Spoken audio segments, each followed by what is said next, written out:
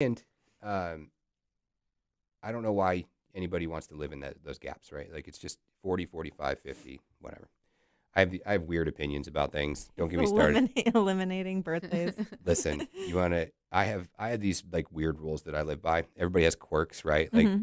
I have a thing where if you invite me over for a steak and you cook a sirloin, I'm never coming to your house again. Oh no. Good Like to know. I'm just Yeah. Why is it?